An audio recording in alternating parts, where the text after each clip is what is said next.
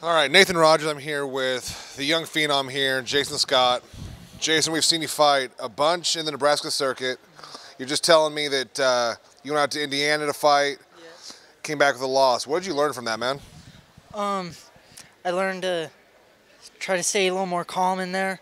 Like when it started to get more fast paced, like when he started swinging hard, I just learned I need to calm down, breathe, chill. I think. Awesome, man. So training out in North Platte. Have you been doing cross training? I know some of you guys have been going down to Colorado and stuff. Have you been doing any of that? Yeah, we actually just got back from Arizona. We were there for about a month for August, so it was good. Me, Ryan McDonald, Taylor McKeeman, and Delfino Benitez were all there.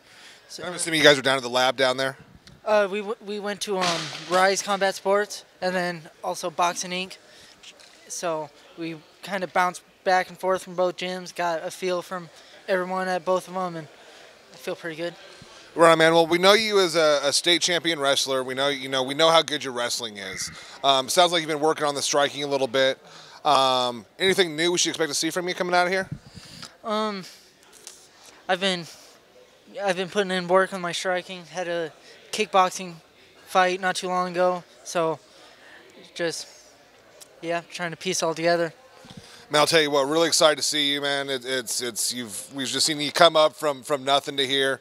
We're super excited to see you fight for that title tomorrow night. It's that next step in that process.